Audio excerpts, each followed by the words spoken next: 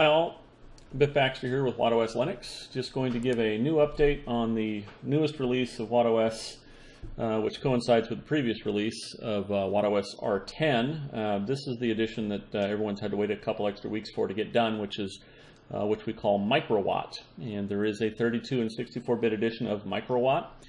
As of the time of this recording, it's being uploaded currently. The torrents are being seeded and the uploads are being done. So by the time you read this, the site will likely be getting updated and the ISOs will be available for download within the next couple of hours. So if you're an early watcher, you may have to wait a couple hours. If you're catching this a day or two later or months later, they're available on the website planetwatt.com. Go to the downloads area, you will see Microwatt, 32 and 64-bit. The reason we call it Microwatt is not so much because of the size of the ISO file, but more that the resources that are required are typically less than a normal desktop environment, and it's minimal in nature from a desktop in that we're using the i3 window manager, which is a tiling window manager. I have a previous video that's out there that you can go see on this channel that kind of runs through the i3 window manager and all the keybinds. We've put a few keybinds on the wallpaper, as you can see here. Again, this is a keyboard-centric setup. Mouse obviously works in some areas, but it is keyboard-centric. You will see down at the bottom of the screen a toolbar that gives you status of things like volume, how much memory you're using, how much hard drive space you have, your IP address, data in out, CPU usage date, etc. There are two icons that do run by default. One is the power manager, which you can go and look at the settings for the power manager, which is the X-Face power manager. You can turn the system tray for that off and on if you don't want that there. Additionally, the network manager is here as well, so you can click on that and see the network information. And if you were on wireless, you would see additional networks here that you could select and log into and those kinds of things. You can also edit connections from here and things like that.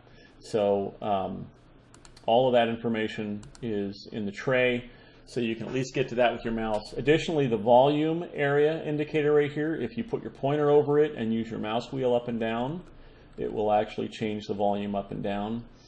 Again, the paradigm with the tiling window manager is that you maximize your real estate. I'm going to open a terminal by hitting Windows key and enter, also affectionately known as the mod key or modifier key.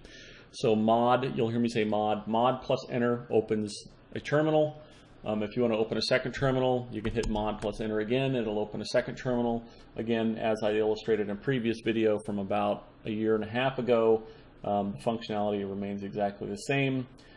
It's got mouse focus, or you can move via keyboard as well. Again, I'm not going to go through every command here, but wherever your mouse is the focused window, or you have keyboard commands to move to the focused windows as well.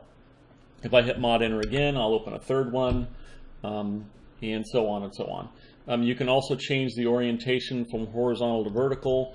So if I have two open here and I want to change one way or the other, you just hold down the mod key and hit E. Mod E goes horizontal vertical if you want to change that. And then again, you can go like that and open multiples. Those are still the same from the previous release. There are a couple of different things that we've added for the sake of ease. Windows key plus F, so mod F opens up the file manager. We're using PCman FM, which again, you should be familiar with if you've used LXDE or previous versions of wattOS. To open and close windows, you can use the menus if you want. To close the window, Control Q is the typical bind, or just close window if you're a mouse-driven person, or you can use Mod Shift Q. Usually any command that requires a bit of safety usually has a shift modifier to it so that you don't accidentally close a window maybe you don't want to. So Mod Shift Q will close any window. So if I had two terminals open, I went Mod Shift Q, I could close them both. Mod enter again to open them again. there is a minimal, this release I would call, so Microwatt R10, 32 and 64-bit, I would call this release the do what you want with it release. So in the past, we have released a lot of different applications and things that have been bundled within releases. LXDE release of wattOS R10 is no exception to that. But with Microwatt, we took a little different tact in that it has very minimal programs installed. So there's no flash support out of the box. There's no printing out of the box. There's no music player. There's no, all of those things that would normally be there are not there in this release, because the notion is that you take the basis of this to get it installed in a low memory environment, and then you install what you want. This also includes a web browser. Now, there is a web browser included in this version, but it is a minimal web browser called Surf. And it's not Firefox, it's not Chrome, it's not Opera or Vivaldi or SlimJet or Cupzilla or Midori or any of the other browsers that you see out there. It is a WebKit-based browser, but it is a minimal keyboard-driven browser. Again, there is up in the corner of the wallpaper, you see Windows key plus B for web browser. So if I go mod B, it does open a web browser. It is a pure WebKit based browser, so it will run on modern websites. To open you'll notice again though, no toolbar at the top, nothing to type into. You could search here, of course, or you can go Control G and type in a new web page if you'd like. Oops, planetwatt.com. Hit go, and it will indeed load normal web pages. It's not something that won't load graphics or isn't minimal or those kinds of things. It does have those things built in. I have also tested it with a few sites with sound. I did include GStreamer also support, so that you should be able to get some basic sound as well. But again, there's no flash. You'll have to install flash yourself. It's very easy to do via the package manager if you want it.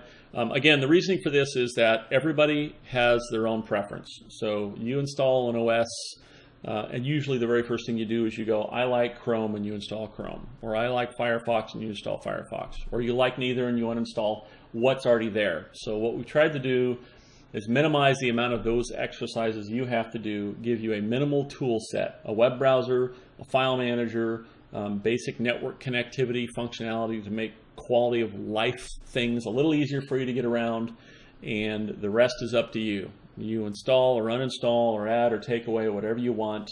We're making no assumptions or reading any minds about that. One of the reasons I got into building my own customized version of Linux was I didn't like what was out there. I didn't like what was bundled by default, and you spend a lot of time uninstalling and changing and those types of things. Well, and this gives you a little bit more of a basis to do that, and away you go. So Surf is here, and it works. Again, it might take a little bit for you to get used to it. We're going to be updating the wiki and other things with some keyboard references.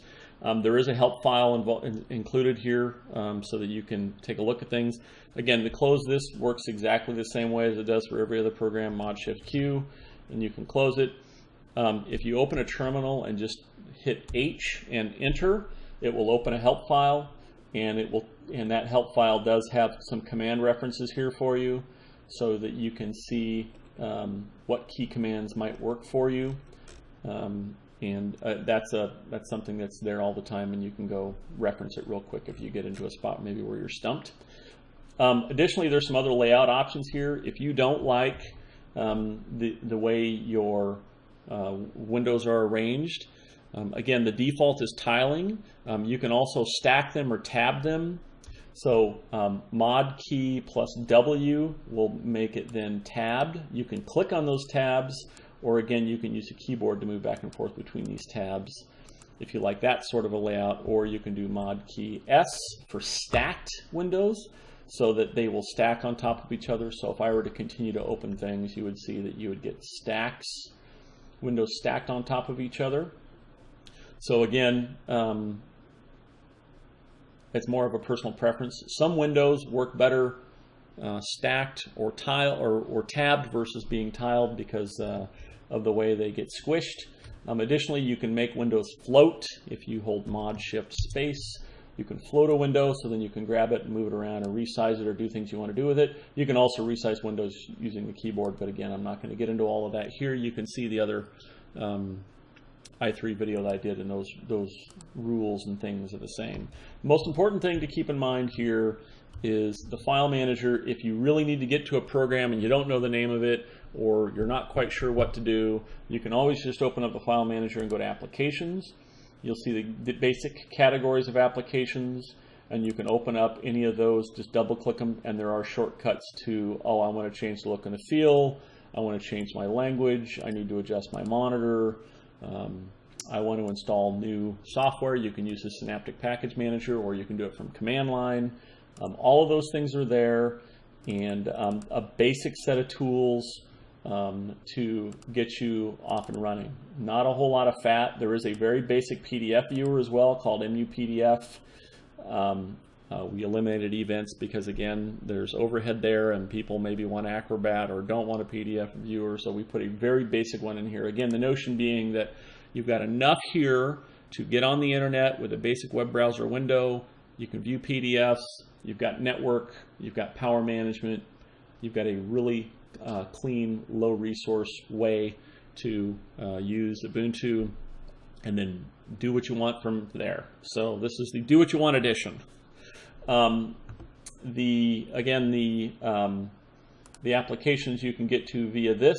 There's also a launcher that does do tab completion. It's called GM Run, and there's a ton of launchers out there that do that. What that means is that if I hit Windows key or Mod plus G, I can run any program I want, and it does have tab completion. If I don't know the name of it, I can type in the first few letters and it will start to try to figure out what you're doing. So if I type Synaptic and hit tab, I get a window then to go, oh, here's all these Synaptic type named programs. Or if I go term and hit that, oh, didn't find anything. The name of the terminal is Secura. I hit tab, hit enter, and I get the program. So again, Mod G, and then whatever after you've installed it. If you install Firefox or something like that, you can do that. If you don't like any of those things and you want to change the settings, you can open up the file manager, and it's a hidden file under the configs, so you can hit Control H to reveal all of the hidden files. And so under the .config i3 is the configuration for all of the different key bindings to launch different programs, and you can change them however you want. So you'll notice here Mod plus L is to lock the screen, Mod plus F launches the file manager, Mod plus Shift plus F launches a root version of the file manager, so if you really want to go in and break things, you can do that. Mod plus F9 will disable your touchpad if you have a Syn client-based touchpad on your laptop. Useful sometimes when you have an external mouse plugged in and you don't want to accidentally bump into the touchpad on your laptop. You can turn it off and on with F9 and F10.